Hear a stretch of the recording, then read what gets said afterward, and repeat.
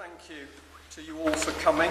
I know that several or many people have travelled quite some distance to get here today, and it's wonderful to see that you've been prepared to do that. It's something that needs to happen, because if we don't get off our bottoms and get out and do things, nothing is going to happen. But well done for all of you for coming. What is today about?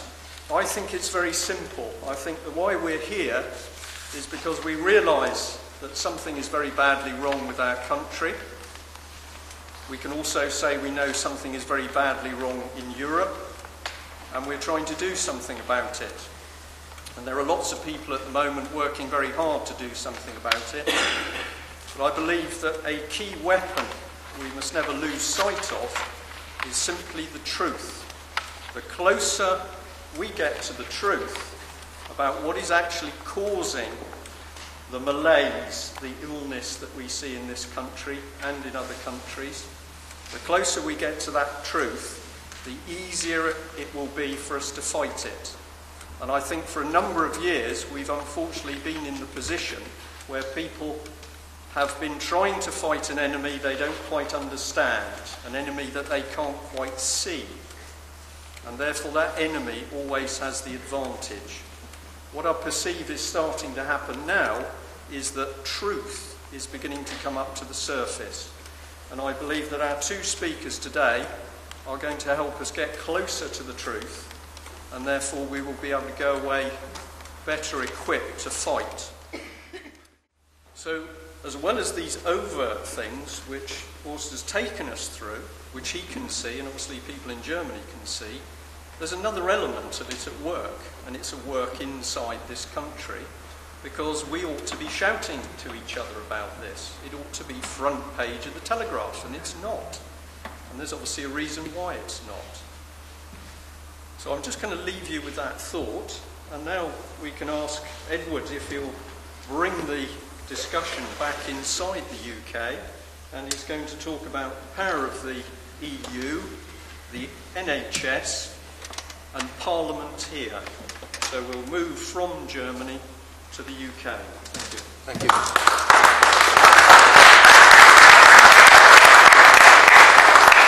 So, what we've heard from Horst concerns a political class which has a very clear idea of where its country's interests lie. And this leads to a foreign policy which is pursued very consistently and vigorously, whichever party or coalition is in power. Now, whilst we may see the dangers in the course chosen by Germany's elites, we can at least understand it. I'm sure that the people carrying out these policies genuinely believe that they're serving their country's best interests. But they make the wrong assumption when they expect other countries always to remain quiescent whilst Germany increases its power.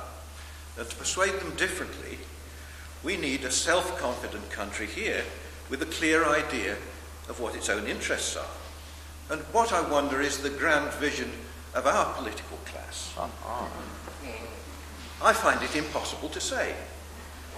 The consensus of the leaderships of all the main parties appear to be to subordinate our national government and our constitution to the interests of a group of foreign powers, at enormous expense and no benefit, and to subordinate the deployment of our armed forces to the policies of the United States, at a great cost of blood and treasure, again to no discernible benefit.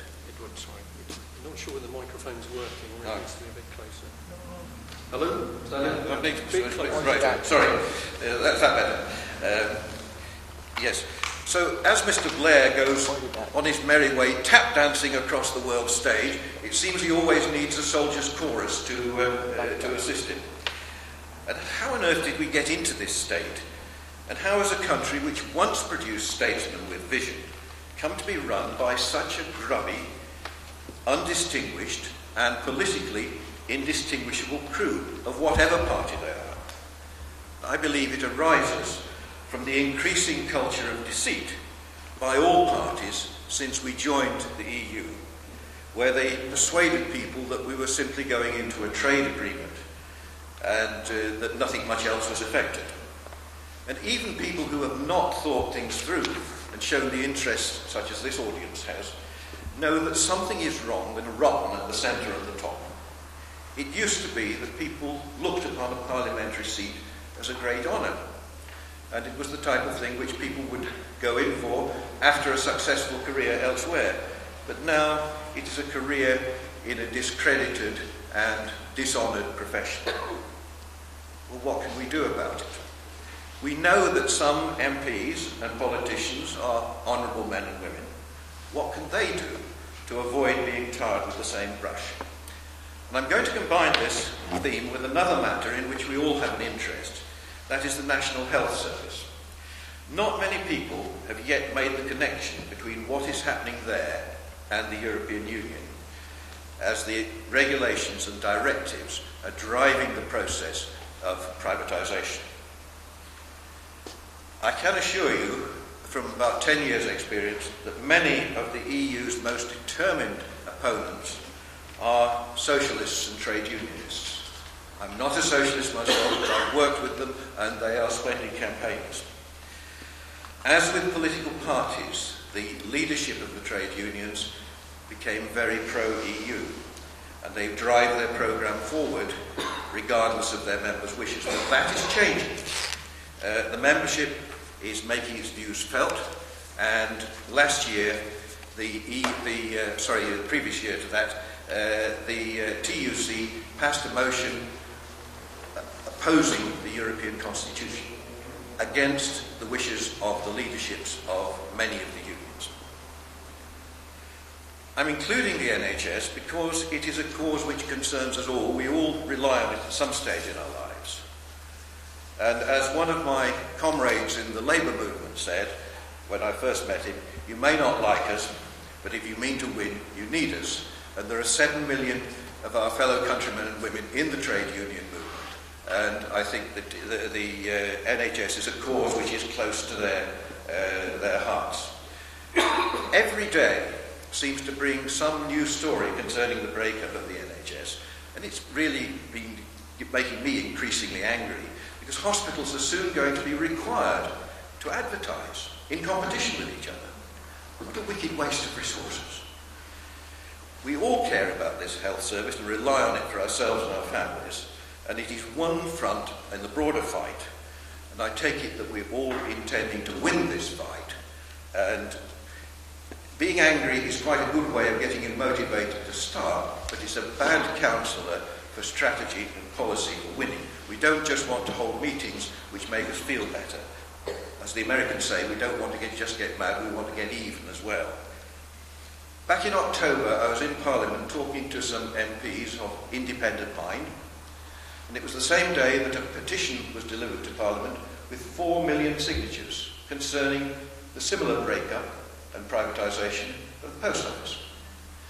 The central lobby was full, thousands of people there, all lobbying their MPs about this. And the little group I was talking to, I thought, I'll stir it up a bit. I said, how many of your colleagues, do you suppose, have said to these petitioners, sorry, there's nothing I can do about that. It's all decided by EU directives now. And his men looked a little sheepish and said, well, they didn't suppose that anybody had said that, but they had to admit that that was indeed the case. Something similar to what's happening to the NHS is happening throughout all our public services. The Inland Revenue, believe it or not, has sold all its offices and now leases them back from a company based in a tax haven. You couldn't make it up, really. The private finance initiative all sounds rather complicated. So let's compare it with something many of us have done, and that is getting a roof over our heads. You go to the bank or building society that offers you the best, cheapest rate for a mortgage, don't you? Well, when the government borrows money, if it borrows money for itself directly from people and firms, it can always borrow at the cheapest rate because it has all our taxes as security. So why do they go to private financiers who themselves will have to pay a higher rate of interest and then charge yet a higher rate on top of that to leave them a profit? And the margins are enormous. On one large hospital contract, which was providing for £8 billion pounds worth of hospital buildings, it was worked out that the charges over the life of the contract would be 53 billion. It's enormously more expensive. It is as if you went not to a bank or a building society to raise money for your house, but to some backstreet moneylender, who would not only charge you a great deal more, but he'd still end up owning the house at the end of the 20 or 30-year contract. Yet this is what the government has done. And why has it done it? Because they're not, by and large, stupid people. Peter Mandelson didn't choose to finance his flat that way, did he? No. He borrowed £300,000 off his friend Robinson, the Paymaster General, and went and got a mortgage for the rest of it. Well, the reason that the government is going for this PFI project is quite simple when you think about it. When the Conservative government signed up to the Maastricht Treaty, it signed up to all the stages concerned with the euro currency, except the actual changeover of notes and coins.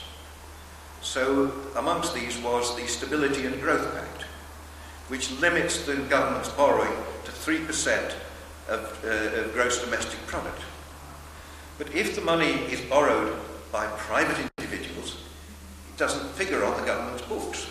Now, you may remember that Enron got into some difficult trouble by doing finance after this sort. And again, it's not surprising to know that the government frequently uses the same firm of accountants that Enron did.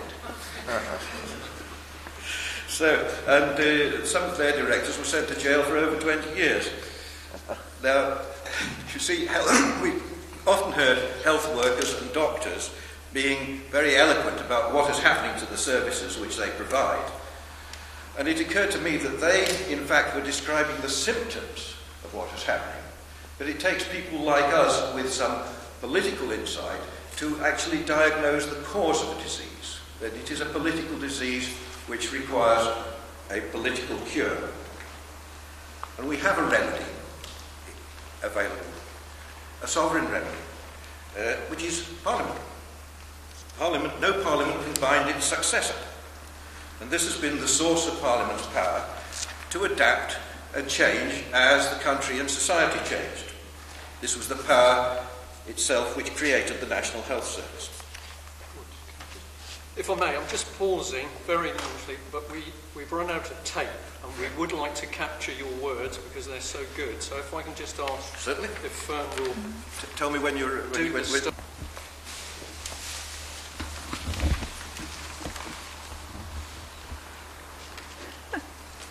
I haven't got my glasses. Can't see what I'm doing. Sorcerer's Apprentice here. Brian, while we're on a pause, and because I'll be able to get this out in a minute, may I ask one question, please? To the gentleman there. Since you are going to make the tea, I'll have to say yes. Certainly. Did I say, or did I get it wrong, that Germany has said, in so many words, not specifically in these words, that if we don't comply with what they want, they're going to fight us physically. Did I hear that, or was that? Did I get it wrong? It's Jenny. in East Riding. It's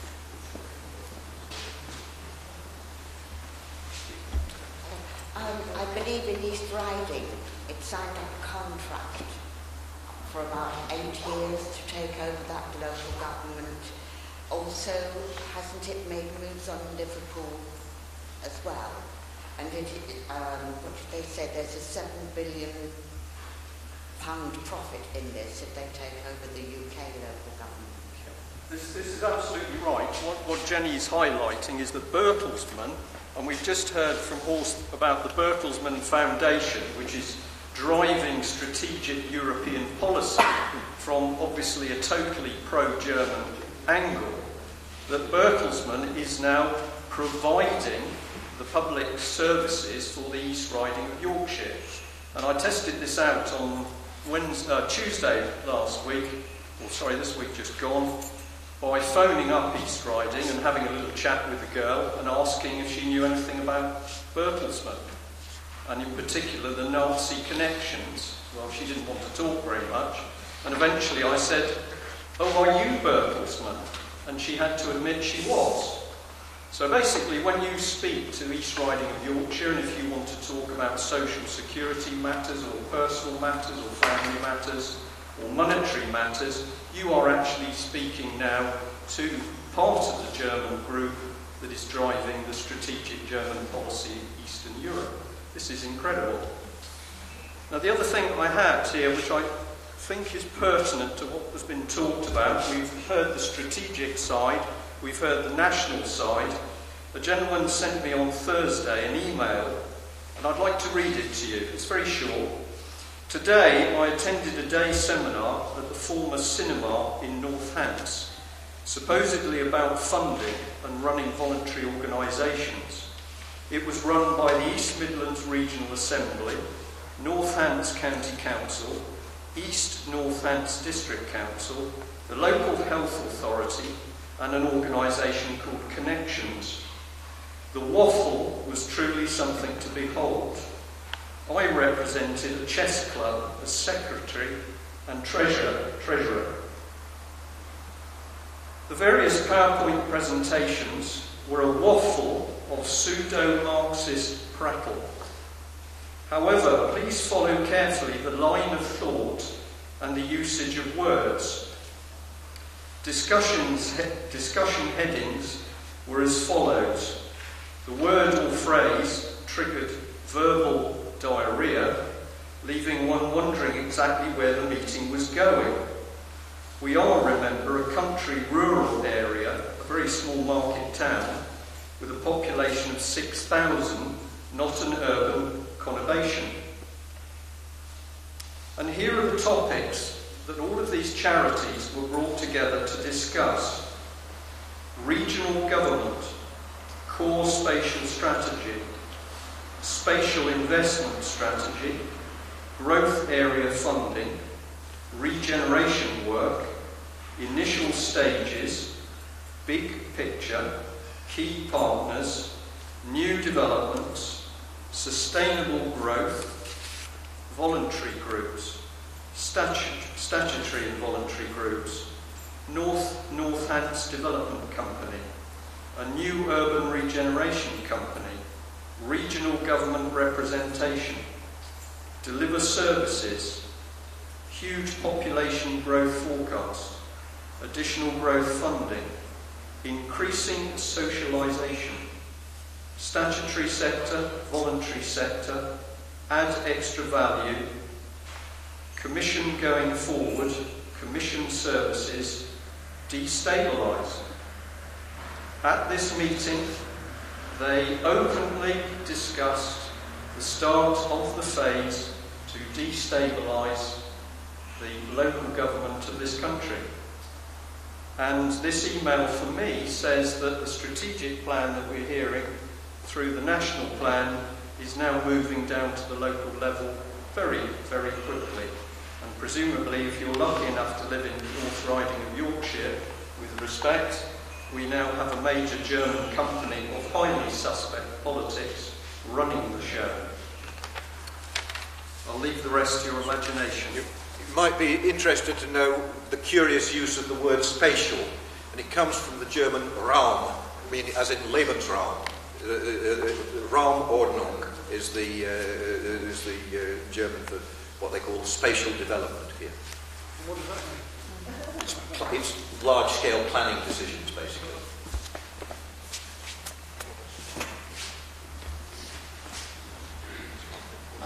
Just a question, really. I spent a lot of time on the great website, looking at various sites. I spent 10 years in Canada, so I'm quite interested in looking at North American websites. And I find quite a few. Can you hear me? I find quite a few of the words that you've just read out appear in North America, not only in Europe. Does this imply that there's something going on at a much higher level than just Europe and North America, which is perhaps controlled, or is that just a conspiracy theory on my part? Yeah. So you're happy to answer that question? Okay. or to make a comment on it? I think it's right. I'll read out basically the words and the phrases that I used there. David is saying that he's seeing the same thing mirrored in America, and therefore is there something bigger than just what's happening in Europe? Do you think there's more to it than just Europe? I don't know how matters are going in America. I'm not knowing much about it, but I think we should look how things are going here. Regarding me, I think I should look how things are going in Germany, which influence is exerted by Germany, and it may be that similar phenomena are you can find similar phenomena in other places on the world, but my primary theme is what's happening here where I'm living. Just a quick one on that. It's rather interesting to look at the parliamentary website here, and you'll find there's a surprising number of MPs belong to the Association for World Government. So, and doubtless a lot of their opposite numbers in America belong to something similar as well. So, very common. New World Order. Right, I'm going to try and restrict the questions for coffee, but we've certainly got time for two. Gentleman in the blue shirt. I can shout. You sure? Okay, yeah. My name's David Wilkinson. I work for a think tank in Estonia. And I want to really ask Mr. Spalton something. I'm working towards an opinion myself, and I want really to ask people's feeling on this. And it's about the whole thinking of BDI and what we, as Eurosceptics, should do at the next election. I'm convinced that Eurosceptics, as a movement, should act aggressively as a swing vote. And we should demand of the likely next government, two main parties, we should demand a price for our votes. And to think like that rather than something else. Now, we've made an incredible hash of things in getting David Cameron as leader of the Conservative Party. There's a lot of newspaper stories and lots of stories I've all heard of people saying, similar thinking to PDI, that we do not like what you are not saying about Europe, therefore we may not vote for you. And this is the crazy idea I want to ask your opinion on. I believe David Cameron is several months ahead of us on this, and several months ahead of our protests threatening to vote UKIP. And the mathematics is simple. If there's two people in an election, say for argument's sake, Cameron and Brown, if you don't vote for Cameron, or anyone else, but then transfer your vote to Gordon Brown, Cameron is down one and Brown is up one. The difference is 2 votes. But if you just say, I don't like you, Dave, I'm going to stay at home, withhold my vote UKIP, vote BNP, whatever, Cameron is only down 1 vote. The difference is only 1. But as we know, Cameron's strategy is to attract former Labour and Liberal Democrat voters.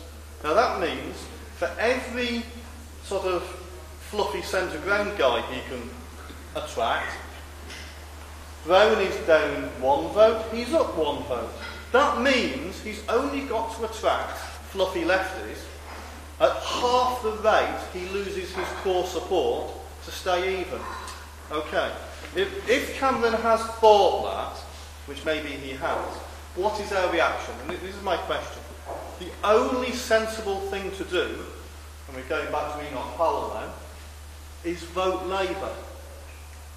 If, and this is what I want to ask you, could we, as an organised, aggressive swing vote, say we will vote Labour if, and the if is EU Constitution, no matter how many it is, referendum, or what? And that's what I'd like to ask. Thank you, that's very interesting. I do know of one constituency where a disgruntled group of Conservatives did exactly as you suggested. It was a marginal constituency, and they had their 200 votes became, as you said, effectively 400 votes, and that was enough to keep out the MP that they had got, who had let them down badly after talking Eurosceptic but voting for the Maastricht Treaty and never making a comment about it. So that can be done under the right circumstances and in the right constituency. It's not going. I think it depends on several things. It depends on the constituency and what the size of majority is. It depends also on the personality and the commitment of the candidates. I mean, personally, I would vote Labour or Conservative if the candidate had signed up to this, to the PDI. And that is one of the strengths of it, because it is doing exactly as you suggest. Right, I know that you're getting keen to answer questions, and I'm going to do the cruel thing. That is that I think we should break and have a cup of tea, because a lot of people have travelled, and I detect some dry throats. If we can save 15 minutes, we'll see how the throughput goes for a cup of tea. Obviously our speakers are here, and I'm sure they'll be happy to talk with you. And then when we resume, we'll go for some nice formal questions, and perhaps we can pick up a bit on that last one. I would like to very quickly ask a question regarding Angela Merkel's stated big drive in her presidency, which is, of course, to reintroduce the Constitution. Now, the reason I ask this is because, if you remember, when Giscard in his convention finalised the Constitution, and they announced it with a great fanfare, one of the rules attached to it was that within 2 years of the Constitution being signed by heads of states, it would have to be ratified by 20 countries. And they thought there'd be a lot more than 20. Well, the heads of states signed on the 29th of October 2004. On the 29th of October 2006, only 18 states had ratified. So by the rules drawn up by Giscard and his convention, that constitution had failed. It was dead. It was kaput. It was exactly like that parrot. So by what rights, by what enormity is anyone even talking about resurrecting it? It really means they should go back to the Ark Accord, where the whole thing started, which they never took any notice on the first place, and start again. Do you agree? Yeah, well, that's right.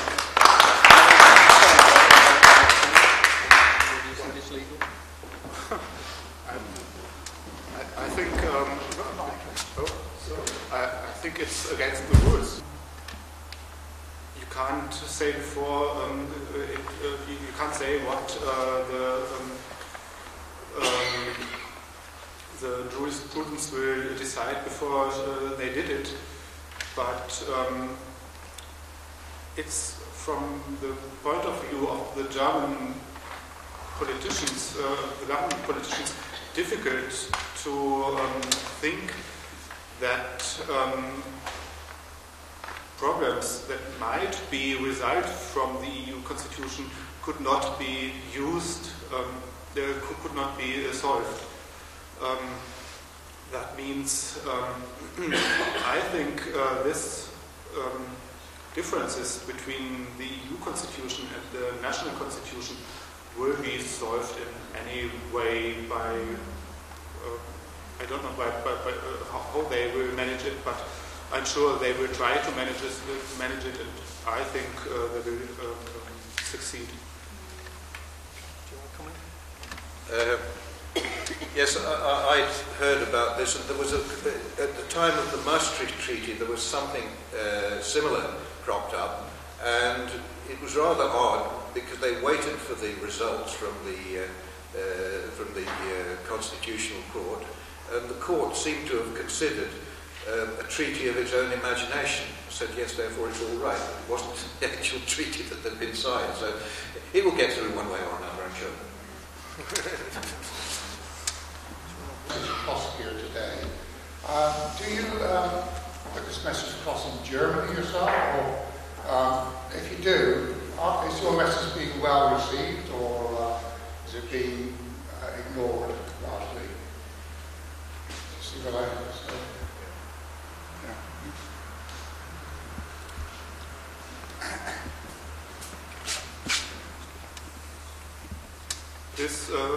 This position towards German foreign policy and the EU is surely is a minority position in Germany. You can't find ideas like that in the mainstream media. You can find it in the internet, where we have an own website where we publish our analysis, but it's a clear minority position.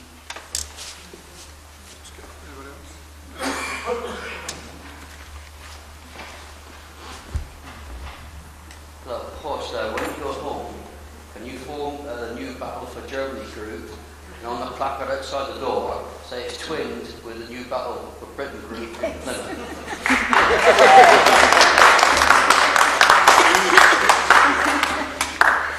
think I'm allowed to give a little answer on that. That would be wonderful to do that, and we will practice our German accordingly. If I could just interject something, just with the aim of getting the discussion livened up a bit. Is it my imagination, or are we hearing a story of lies and deceit and propaganda? Is that what we're hearing or not? Yeah. Okay, I just wonder. We'll see. Dr. Liston? Here and then. There's two gentlemen at the back, and then back to Jenny. Gentleman here with the yellow. Ladies first. All right. Ladies first. Jenny, all right, Jenny. My question is quite brief. I believe many people in this room have been trying to get out of this monster for very many years. Have you any idea of how we can get out? Any other suggestions? Right. Where to? Well, really want everything. I think I made one modest suggestion during the course of my speech, which I commend to you, because I think it is important that if we possibly can, we do this through our own institutions, which must mean Parliament. However, even somebody, such a long-standing parliamentarian as Lord Stoddart of Swindon, who's our chairman in the campaign for an independent Britain, has said in private conversation that he thinks that this will, if we don't get out that way, then we shall have to get out by other means. So, yes, let's just keep on until they'll get tired before we do. Do you want to go at that one? How to get out? I think there are enough Germans who have ideas what British people should do. I don't like to put another suggestion to.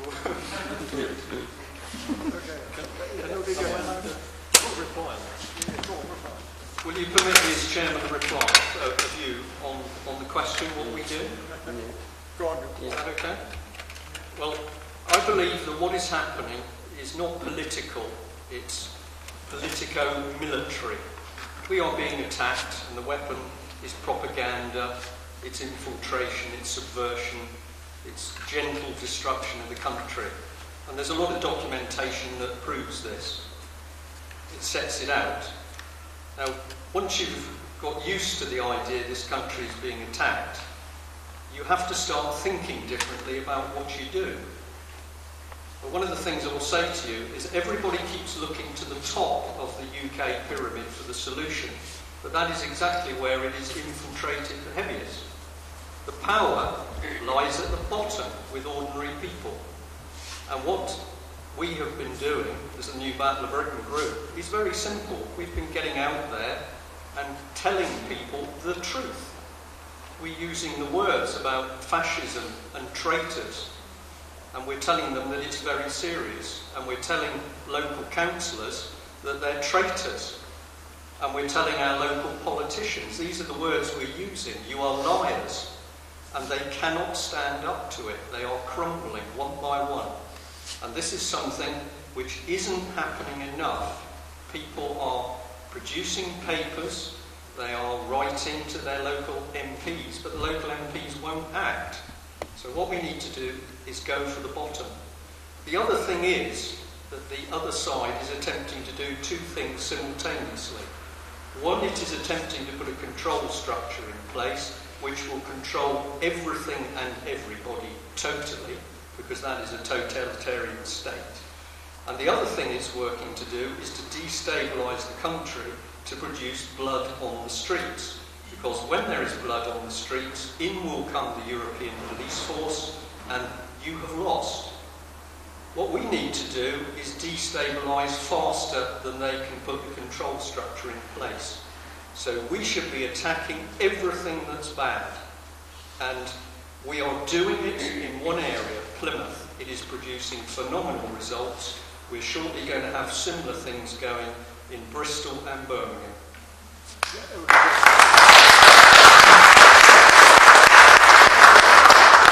gentleman right at the back with the, I beg your pardon, sorry.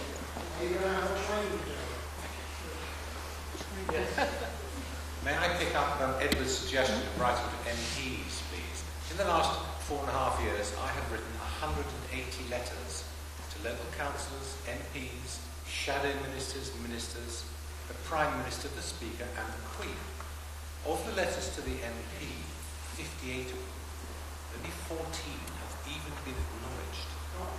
Only 14 have even been acknowledged. So it's a good suggestion, Edward, but I'm not getting any success at all with my efforts. 180 letters, I totted them up before this meeting, to all manner of people, party leaders, you name it. If they answer at all, it's letters from minions. They don't deal with the points, they ignore them. Letters to local papers and national papers, very limited success. What was your subject of the letters? Very many subjects. For example, writing to the MP last June, Mrs. Christchurch's MP, pointing out that MPs have then recently voted themselves to fill the black hole in their pension fund from the public purse. And I said, wouldn't it be nice if all those who fund the public purse could fill the black holes in their pension funds from it? And did he think that was appropriate? He hasn't answered. I asked him a question in writing, which was asked at my last Christopher meeting as Chope. a Conservative branch chairman, and I'm not in it anymore. What is the point, from the Conservative Party's point of view, of Britain being in the EU? What, please tell us, are the advantages? His answer, verbatim, was, I'm not getting into that now. And I have written to him and written to him, but he will not answer the letters. Could I just make a quick adjunct to that? A very quick one, because there's a gentleman waiting. Is there a reply there or not? Let's go to Peter first. Just go to Peter. We'll come back to it. A bit nearer, we'll just... The battery's running out. Keep it close to your mouth, very close. Battery's running out. Yeah, all right. Yeah. Right. Nobody should be surprised at what you are saying, because 2 countries in Europe have in fact voted against the Constitution. And what notice have been taken? None whatsoever. They plough on regardless. So that if you or I or anybody else writes, are they going to take the slightest notice? No, they are not. And sadly, the truth is, until we have a national campaign, not 50 people in Marlborough, until we have a national campaign where MPs feel their jobs at risk, success will not reward our efforts. I actually said that in a letter to the MP. You were watching your own impending redundancy. Yes, I want to briefly come back on that first. This is the beauty of the BDI in that it does put their careers on the lines. We don't want political careers, most of us. We'd like to have MPs who are actually members of a real parliament. And say, yes, we'll support you if you do that. And if we can get sufficient people signing up on our website to be able to say, there's 1,200 votes in your constituency pledged on this. That'll make a difference. Do you know whether the people who wrote that book, Direct Democracy, are they BDI members? No. None of them? Or No, we run BDI with a very small committee. There's three of us. There's myself, Rodney Atkinson, and Lynn Riley, who were the originators, and I give them a hand. Those are the only, and apart from that, we don't have members, we have supporters. Peter, was it John and then Derek? Is it? Get it close, will you? Yeah, battery going down. Yes, this is just a brief point as a follow-up to the comments and observations of the gentleman there about the lack of concern, accountability, or interplay between our elected representatives and members of the public. I've taken a particular interest in the workings of our legal system, and I know hundreds of people who have had an astonishing and frightening experience of corruption within the legal profession, and hundreds, thousands have written to the Lord Chief Justice, people at the pinnacle of the law, Mr. Blair, the Queen, etc., and they are hardly ever replied to. And in fact, we understand, Lord Wolfe was written to a lot, but we were told that letters were screened by his sidekicks, and he never got to see instances of outright corruption. The final point is, the legal profession have acquired from themselves a clause in the workings of the courts whereby if somebody proves to be what they call a vexatious litigant, i.e. makes life embarrassing for them, they can impose what's called a Section 42 declaration on them, whereby they can never again take anything to a court. So it's quite an arbitrary silencing mechanism. Thank you very much, Peter. And then John. John Ryan. Dare I suggest that we're tiptoeing around the problem about what to do. Pressure groups, and there are an infinite number of them around the country, pressure groups have achieved nothing, or virtually nothing so far. There is only one way, or there are two ways we can change what's going on. One is through a revolution, or secondly is through the ballot box. And in the ballot box, it does mean voting for someone who is against the European Union. Just as an aside, I tackled Michael Ancram on this subject a year or two ago, where he made some remark, and I told him that in my opinion, it was his party that led us into this mess. And you might be amused by his reply, which was, we all make mistakes, don't we? I think we've got to face reality. There is beginning to be seen a crumbling of some of the more senior people in the Conservative Party. We've seen two members of the House of Lords defect. We've recently seen an increasing number of councillors at local level defecting. And am I wrong? But the only way we're going to change it is by putting the fear of God up the established parties that they may lose their jobs. Here.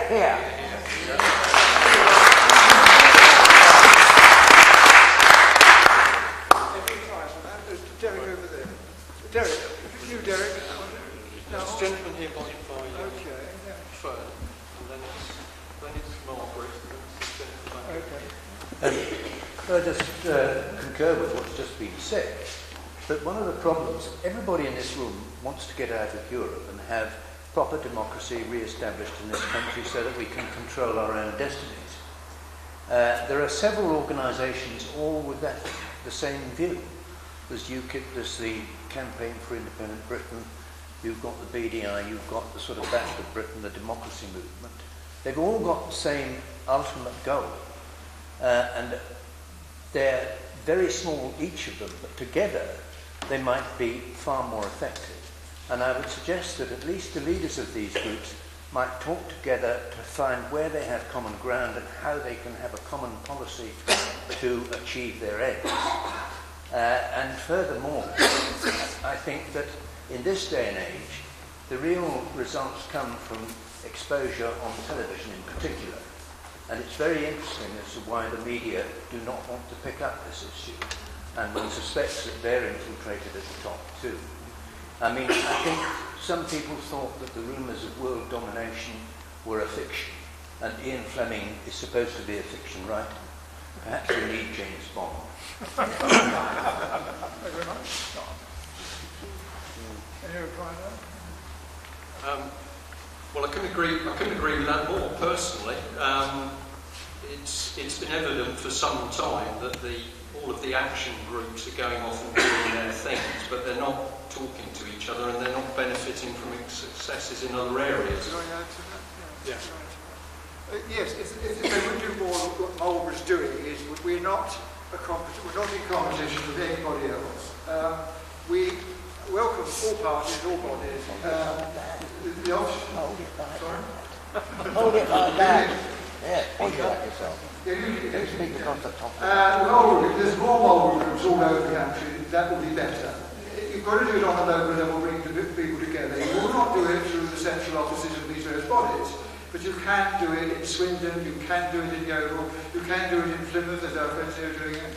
Get them together in some form, get them working on together, then you can do something. That's really got to do. There's only 2 groups in the country at the moment, one in London and one here, that actually is coming together. Sorry? It was a cough. Well, you've got a visible group. That's my point.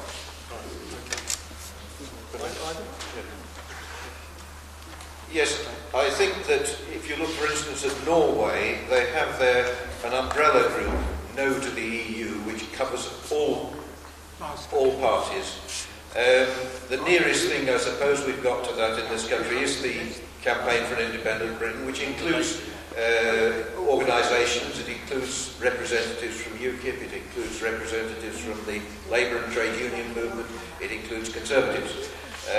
So that is fairly all-embracing. But in fact, these groups can be made to work together pretty well, as long as you've got personal confidence between the individuals concerned. But in the last year, I know that there was an attempt to bring together an alliance of all groups, and the interest in it was virtually zero. It must be on the local level. Yeah. It must be on the local level. That's the only answer. Margaret now. Margaret Carroll. Phone's asked me to come to the front. Okay, well, this is my own opinion. What I feel we need is a revolution. Hopefully not a bloody one, but a quiet revolution.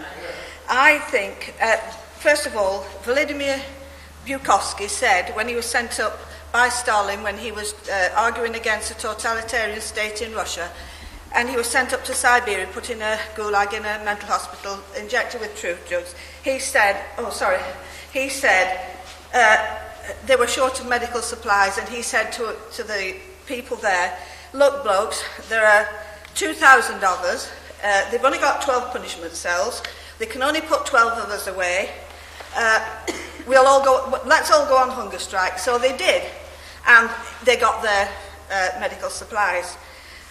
He also said that when Margaret Thatcher introduced the poll tax, 3,000 people objected to paying, didn't pay, and it caused chaos in the system for years.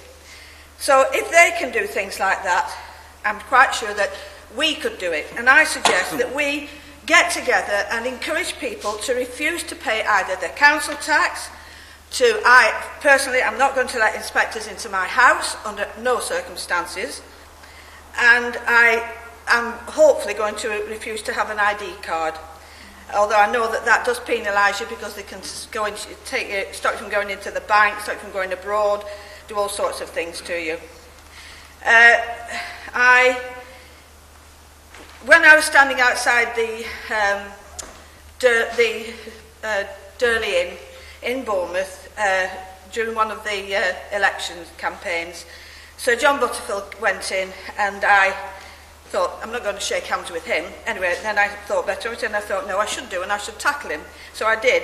So I stopped him and I said, Mr. Butterfield, would you please tell me what right you have to take my freedom, my democracy, my country away from me? And I said a few other things as well. And he said, do you really feel like that? As if to say, my God, nobody's ever spoken to me like this before. Do people in Britain really feel like you? I said, yes, about 80% of us feel the way I do. And what you're doing is absolutely outrageous. You've no right to do it, and neither have all your companions. I've also had a letter from the Home Office saying that they were coming to interview, in other words, interrogate me. I was so angry that I did a very foolish thing. I just wrote across the top. They said they were going to send 2 men to interview me, that I couldn't refuse because my house had been chosen. I couldn't refuse to answer their questions, and I thought, no way am I answering their questions. So I just wrote across the top in big red letters, I will not be interviewed. I will not submit to being bullied. And what I should like to know is where and when are you going to erect your first concentration camp? And I posted it back to them.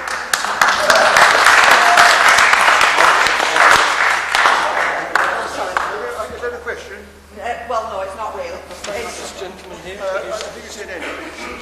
Would you like a question, sir? Yes, I'd be more than interested, sir, to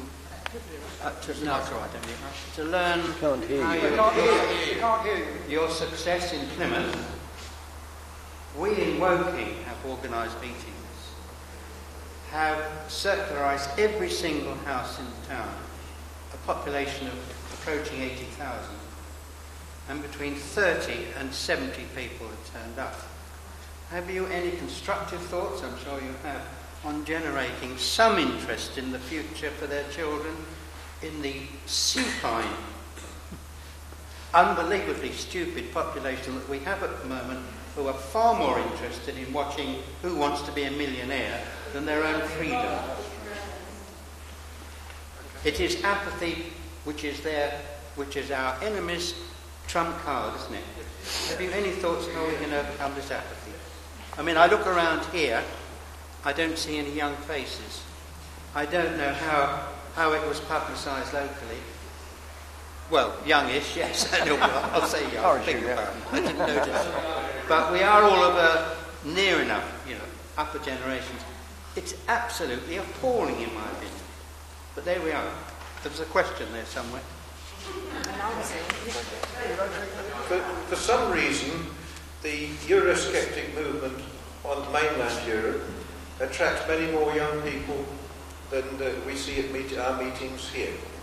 I was in Austria last year for a meeting of the team, which was the organisation of, for want of a better word, Eurosceptic organisations.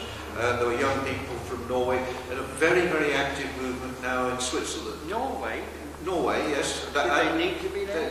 They do, because they want to stay out. And we also had young people from Switzerland there, and they are being extremely active and seem to be enjoying themselves doing it as well. Could you get them to come over here? I said to my colleagues, I said, if we could get some of those Norwegian girls across, we have a very red-blooded male. Might wait them up.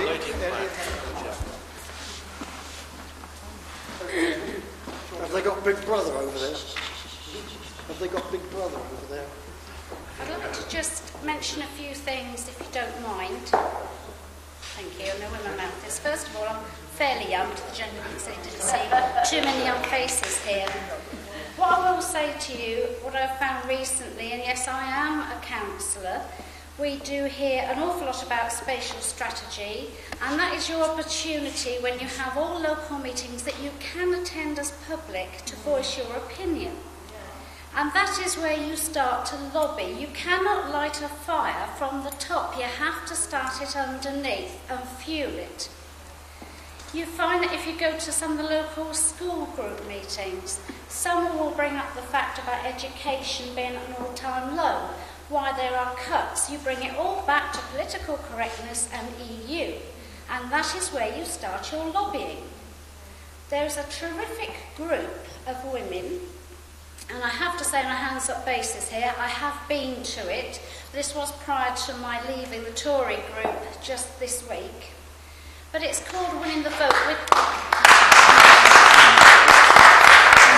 Thank you very much for that. I did actually find out my true friends when I left the Tory group. And the nice thing is, it's a case of we were waiting to see what you were doing and then we want to come with you. I find that rather sad because it means they are the unspoken people. The amount of letters that I received after the bad publicity last year are the quiet people. They're too frightened to speak out. And I think it's somewhat worrying that we have groups of educated people. I think we're all educated in this room because we're here and we want to hear what we can do. And the only way you're going to do it is to lobby. So, you're back to scratch, aren't you? Talk to the people who have come up to you and said, oh, I think you're right after all, and just start talking about it lightly. You will find they will come back to you and ask a few more questions. I actually have people coming into my shop now on a regular basis saying, I haven't come in to buy, I just want to say, you were right. And I find that very encouraging. So you have to spread the word.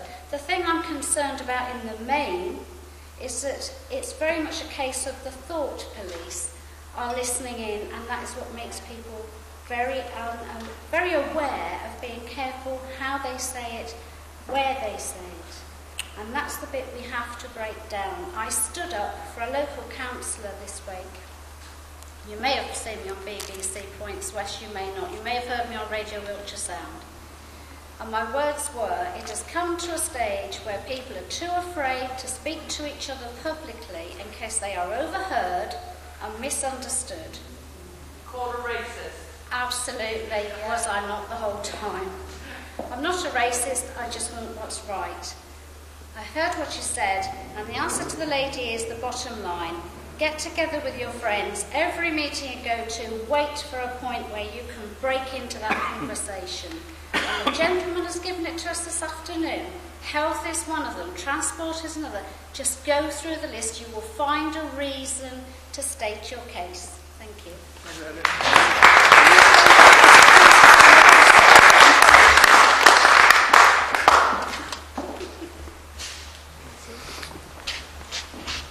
I feel bad now putting the camera at me.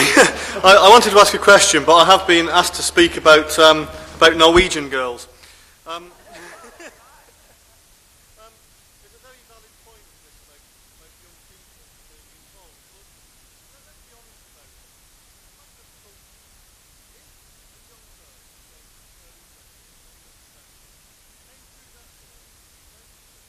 A room full of people a little bit older than themselves, and without understanding what the speakers were going to talk about or anything else, they just say, I'm in the wrong place. This is not people like me. That's only reasonable. When you're young, you do things in different ways. It's very old-fashioned to come to meetings like this. People nowadays, they get viral communication through the internet and all those modern gizmos, you know. Now, if you want young people to be involved, they ain't going to get involved in a big meeting of pensioners. It's not how it is. Now, talking of action now, I'm going to ask you to put your money where your mouth is. Because Democracy Movement, young lad Stuart Coster, who, okay, he himself's not as young as he used to be, this summer they've got a project and they're trying to get it off the ground, and very few people understand it. They want to bring over some people from Norway, Estonia, Lukash's people from Switzerland and people like that. And what they want to do is get a little minibus, go to auction and get an old post office Sherpa or something like that, which is going to cost them about £1,000. They've already got sponsorship for the insurance and fiddled a few other things. And then they need a budget. And they need a budget for beer and diesel. Right? Because if you're young and you're invited to come along on a trip round the country to support the kind of campaigning, high street campaigning, giving out leaflets, this kind of thing, you pitch up with a dozen youngsters from all over Europe. They have fun, and it challenges all the stereotypes that are levelled against us.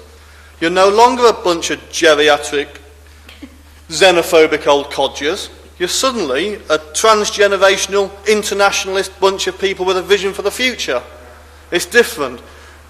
The democracy movement's budget that they're trying to raise for this project is only about £4,000, and that's to buy an old Bang River minibus, put some fuel in it over the month, and a few other things. It's not a lot.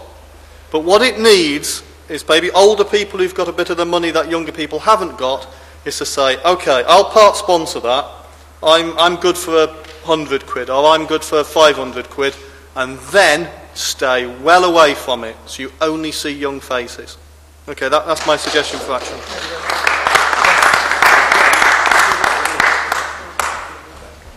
Have we got any more questions? I'm conscious of the fact that we have this gentleman who's come a long way and he's got a lot of knowledge in his head about Germany. I got a big question about solid models.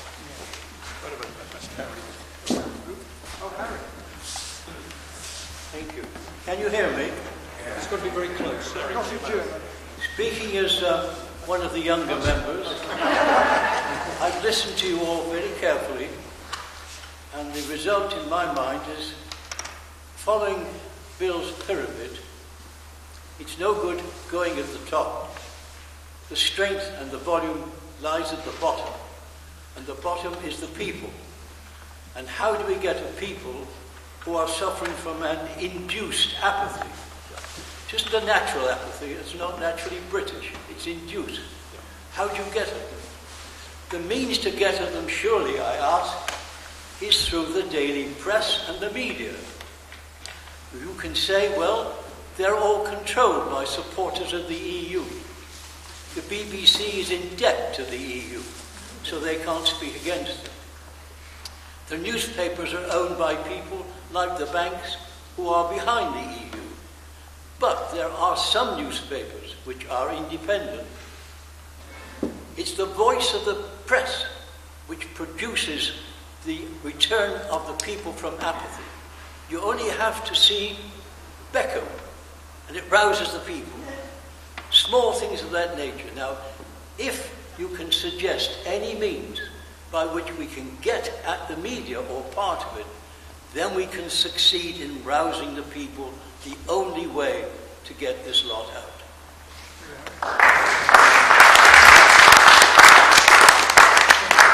I'd just like to help respond on that one, if I may, on behalf of somebody else. But this newspaper, the Westminster News, the second edition is coming out, is shortly out. Yeah, okay, but this is December. The next copies, and if you're up to 15,000 copies, it is peanuts of paper. Now, at the moment, my personal criticism of newspapers are that they're telling a message, the freedom newspapers, they're telling a message about the European Union, but they're not putting it into language that people read. What you need to do is have a spread of local interest stories with the other stories mixed in, because people would then read both. I'm not going to mention any of the newspapers by name, but I believe that when you read some of the glossier anti-EU newspapers, it's talking in a language which only we understand. And what we've got to do is change our language in the newspaper. Now, this has come off the ground with people's personal money again. And one thing I am curious about, and I have to say I'm curious about the democracy movement, because I believe it has a budget of about £225,000. If I'm wrong, please correct me. But the democracy movement could be producing a superb newspaper telling the truth. Now, I think that on the line of joining together effort, if we're really serious, we've got to start producing our own media, and that is visual and read, and we've also got to start telling people what's coming. And the fear that the lady met, I believe, is our biggest obstacle, because what is coming, we can call it the Fourth Reich, we can call it the Nazi Party, we can call it communist, you can call it the New World Order, but it is vicious. And I am working with a lot of young people at the moment, and at coffee time, I've gently got onto the subject of the EU. And they've said, well, we're not really interested. And I said, so you're not interested if people die? And they said, what do you mean? And I say, well, the EU is very vicious and people are going to die. And they say, why? And I say, because it's a police state. They say, why? And I say, well, do you know where it comes from? Because it's got a history in the Nazi Party. I've now got at least 15 young people questioning me on a daily basis about what I know. All I've done is what a number of people in parties repeatedly told me I couldn't do, and that is to tell the truth. This newspaper is telling the truth. Inside it asks whether it would be better to hang Blair or put him in prison. This is the language we need to use, because these people need to be frightened. I'm not frightened, we need to frighten them. Gary Streeter, Conservative MP, in writing is effectively pro-European. That makes him a traitor, because we've just heard from this gentleman what the EU really is. We need to use the language, and the language is, at the bottom level, fraud, corruption, lies, deceit, and it is fed by European money. At a higher level, we use the same language to our politicians. If they are not actively working to get this country out of Europe, they are traitors. It doesn't matter whether they're Conservatives, Labour, Lib Dem, UKIP or BNP. If they are not doing it, they're traitors. And if I may suggest, sir, that in your letters in the future, see what happens when you actually call them a liar or a traitor. I believe you'll get a response.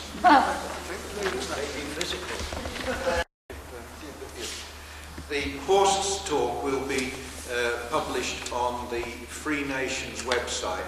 If you'd like to make a note of this, it's www.freenations.freeuk.com, and it'll be on there on Wednesday, I think.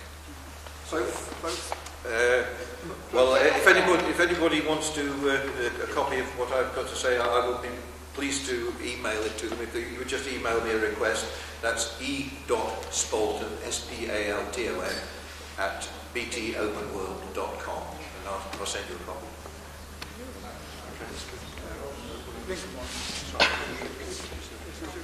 Oh, yes. You can also have a look at www.german-foreign-policy.com. That's a website I'm working with, where you can find more information on German foreign policy, even also in English. Not all texts are published in English, but a part of them.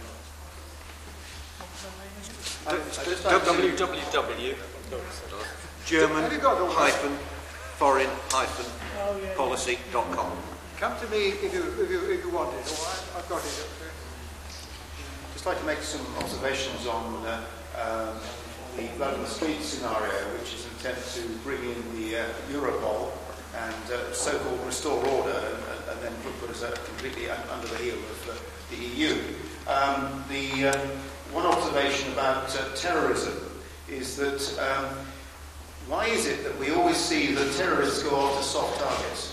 They go after the public. They don't actually go for strategic targets. If it was a genuine operation, if it was really a genuine assault, it would be against strategic targets such as communications and power infrastructure and the organisational operating of, say, blowing up town halls and things like that. But we don't see it. All we see is soft targets. People are injured, hurt, maimed, damaged, traumatised, but it doesn't affect the running of the country according to the way that the government of our lords of misrule seek to operate. So I raise that as an observation, and I just wonder whether either of our esteemed speakers would like to make a comment on this. Thank you.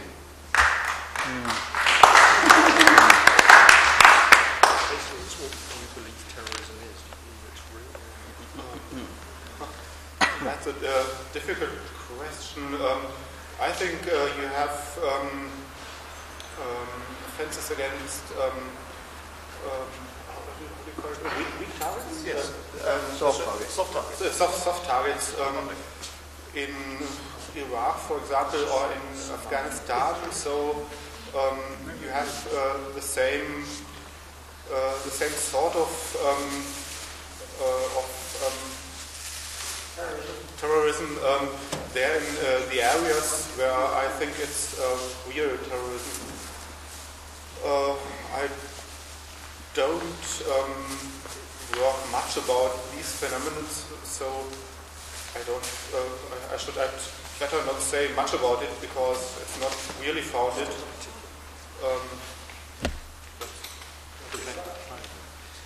Yes. About 3 years ago, I visited a remote country house in Lincolnshire, which was the headquarters of a firm that makes sub-lethal armaments for security forces. And they showed us quite a few things. They got some knockout drops of spray that if they got into people's eyes, it would put them unconscious for 20 minutes.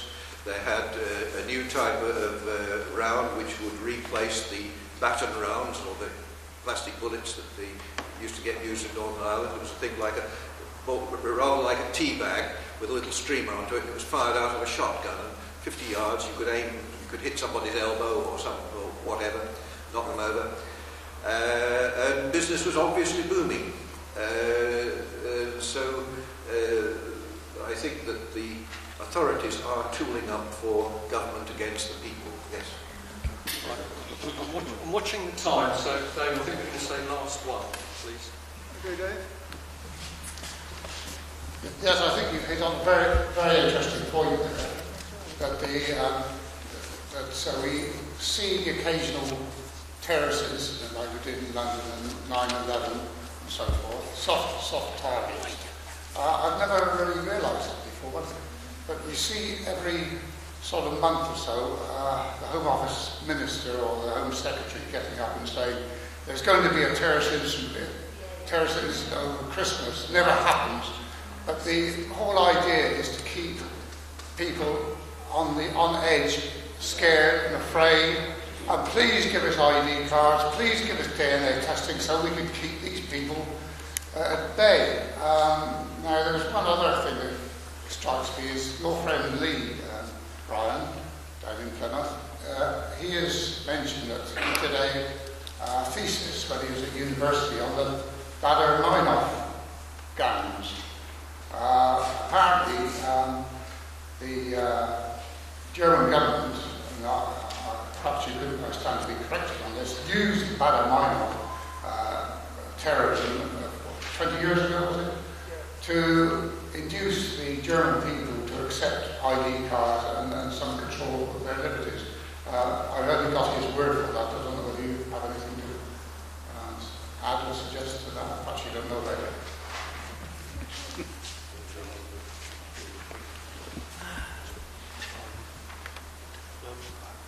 The basic question is, do you think that the Baader-Meinhof gang were used as a vehicle with the German government to promote unrest and fear? Give them the excuse to make strong laws.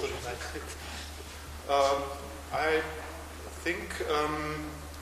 think the then government used it as an instrument to put some laws through. They already had in their working desks, at their working desks.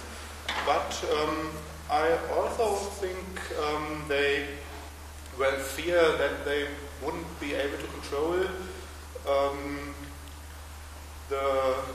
this gang, that it would get out of control. I think it's both.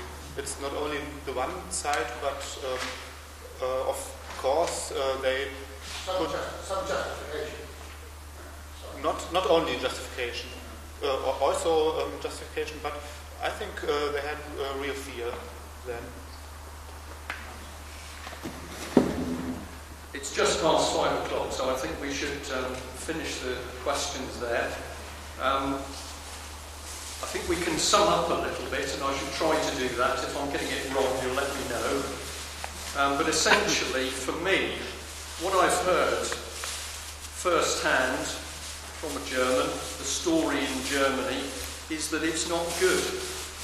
In fact, it's really not good. And this is not idle politics. This is very serious manoeuvring strategically to take over countries and certainly to take over UK, because we're always a problem. And therefore I'm going to go away tonight thinking that what we are really dealing with is a new form of fascism. In fact, the socialism is in there somewhere. And we've heard from this side that basically the problems in this country, and that hospitals in particular, are being attacked. It's interesting that one of the most vulnerable places in our society, which is where we look after our sick and elderly and infirm, as one lady in Plymouth who works in Derriford Hospital said, I am watching the hospital destroyed. And I believe she's correct. So I think that what these two gentlemen have really done is brought home that the overall situation is very, very serious. Now, because you're good people, I should smile or something, because you're good people, you've also come up with some suggestions. I've picked up a few and I'll recap. Somebody mentioned that we need a revolution. I might agree with that, but revolution is a dangerous word because at the moment it can put you in prison. Pardon?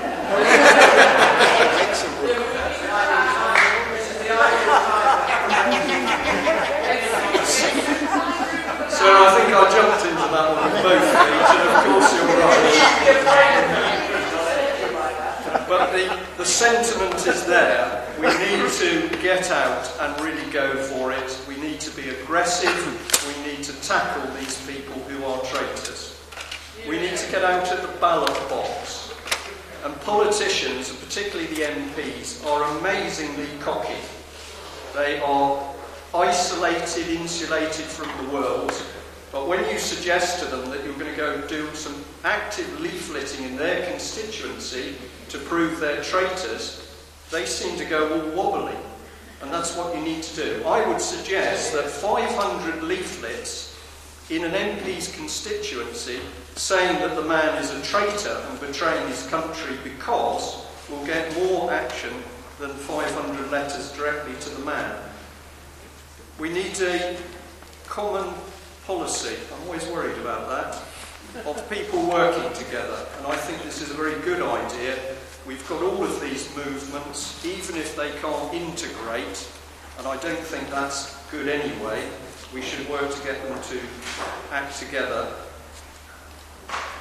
Lady Councillor has suggested that we need to deal with the local issues, and we in Plymouth would agree with that, because when we've been providing the evidence of fraud and corruption, there are ructions at the moment within inside the Labour Council, and we are now being given information by councillors who are wanting to do something about it. The democracy movement is suggesting we should do more for young people, and in principle I think that is a good one, but I also learnt that young people, if you talk to them sensibly, are amazingly sensible. Try telling them that they're going to die. We need to publish the truth. We can do it. The printing presses have not yet been stopped, and the only thing stopping us printing the truth at the moment is the fact that people are not producing the right articles. And one of the things that Robert Francis has kindly offered to do is help filter information from these sorts of people so that we can turn it into news articles. BBC is rotten. The BBC last year, I'm sorry but you know me by now, from last year till now has spent £47,000 on common purpose. And if you don't know what common purpose is yet, you will do, because it's going to rule you. And the last thing is terrorism designed to make us frightened and afraid? And I believe the answer to that is yes. And I can say to you as an ex-military person, I have absolutely no belief in either Al-Qaeda or any other of the terrorist threats put against us. Lastly, I would say one point, nobody has mentioned the Muslim community in this country. In early December, I went and gave a talk in Birmingham Central Mosque. The talk was on the EU. I said to them that they needed to understand that they were being lined up to be the new Jews in UK. And I said that unless they understood the threat from the EU, they were going to die. And that's the words I used. Since I gave that talk, I have now got groups calling me, wanting to know more about what we're doing, saying that they want to get rid of the Labour MPs who they regard as corrupt. They want to put forward independence, and they have also assisted the Battle of Britain in Plymouth. Now, there are activists out there who are dangerous in the same way that there are animal rights people who are dangerous. But if you fall into the trap of believing the threat is the British Muslim community, you are falling into the Fourth Reich's trap. We need to work with these people. Okay, thank you for that. We have a raffle. Would you like to select the first winning number?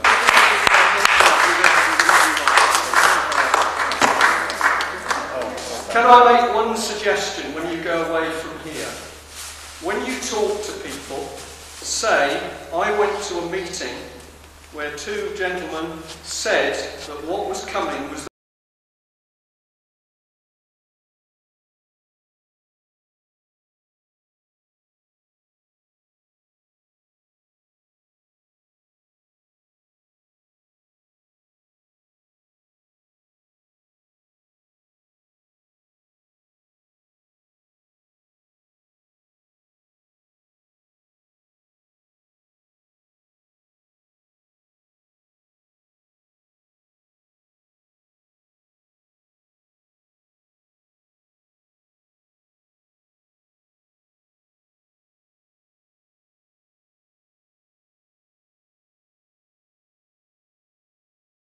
he stood up in the House of Commons and he actually explained that Al-Qaeda doesn't exist.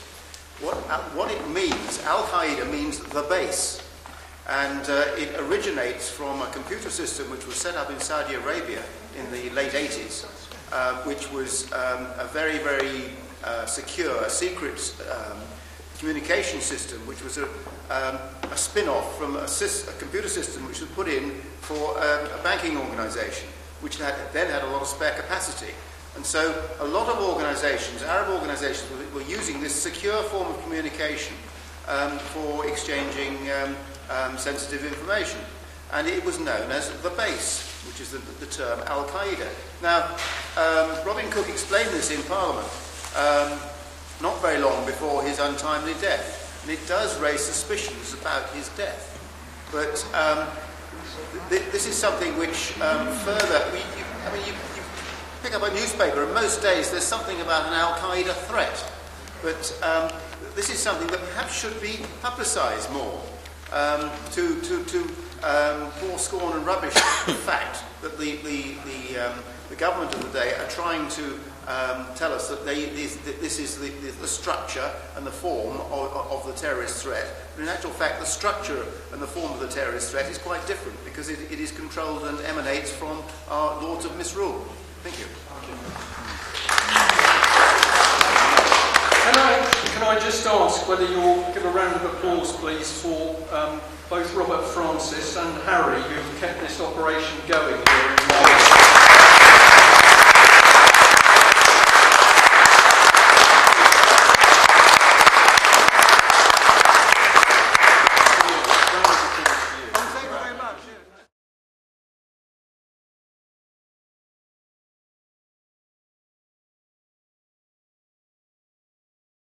Moment, MPs have outsourced much of their lawmaking responsibilities to outside bodies. 80% or more of the laws and regulations which are binding on us are now made in the EU, and Parliament is a rubber stamp. This is why the party leaderships are all huddling on the so-called centre ground of politics. It's the place the EU allows them to be. Now, if I were an MP and had given away most of the power to make law, I would probably want to keep quiet about it too, as the MPs did with their petitioners on the post office. In the real world, when a job is outsourced, people lose their jobs, don't they? But there are MPs from the main parties who want to do a real job in a real parliament, answerable to us and not to foreign institutions in Brussels and Frankfurt. trouble is that there are also MPs who say that they want to do this, but vote the other way once they get into Parliament. We have devised now not a mere campaign, but a tool to finish the job of restoring national sovereignty. It's a weapon in the hands of the honest and a pitiless exposer of the frauds and cheats who want to do only part of the job of making the nation's laws whilst drawing a full salary and a princely pension. It exposes the hypocrites who claim to want democratic sovereignty when seeking election, but do the opposite in Parliament. It's called the British Declaration of Independence, and it is open to candidates of those parties already represented in Parliament. It forces MPs and candidates to act by linking your votes at a general election to a specific Act of Parliament which will reassert the sovereignty of the people, enabling the reinstatement of public control over our affairs, including sound public finance and control over the NHS. It's called the British Declaration of Independence. It bypasses the party leaderships, although the MPs will remain Labour Party or Liberal Party or Conservatives.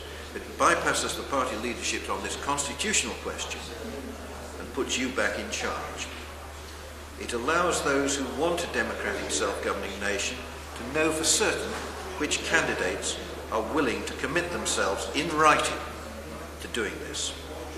And it demands a candidate's signature and, on pain of resignation, a specific commitment to voting for a constitutional bill before Parliament, which, when passed, will immediately restore our democratic rights as a nation. Candidates who refuse to sign are saying that they want full pay for doing less than half a job, leaving decisions on matters like public finance, through the Stability and Growth Pact, to foreign bankers and officials with no responsibility whatever to you. Throughout this Parliament, we will be asking MPs to sign up to their true employers, that is you, the people. MPs from both main parties have already signed. They promise their electors irrevocably, that's important, to vote for the British Declaration of Independence Bill when the time is right, and also to vote against any bill which explicitly or impliedly repeals any of the principles in the Declaration. We will be talking to your MP one way or another. We ask you to register your support on the BDI website. Your name and address will be kept confidential, but your postcode shows which constituency you're in. By this means, we can say to candidates, look how many votes there are in this for you. This can be very significant in marginal seats. If you're not on the internet, you can write into the address on the leaflet. We also ask you to write, phone or visit your MP to say that you will only support a candidate at the next election who is signed up through the BDI to do an honest job of work on behalf of you, his employer, without bending to the will of any foreign institutions. The pledge contained in the BDI is a weapon in the hands of the candidate in the election and in the hands of the elected MP afterwards. If the whips apply pressure for him to vote away more powers, he can say, fine, I promise my electors I will resign rather than do that. We can have a by-election on the issue. This puts everything in the right order. The people in charge of the MPs in charge of the government, and the whip gets his proper job, which is to take the bad news to Downing Street. So please remember, there are just two things we want you to do. Register your support on the website and tell your friends about it. And make sure your MP knows that you will only vote for a candidate who is a BDI signatory. This is the only way to make sure of a final victory in getting back a real Parliament and so a really sovereign and independent country.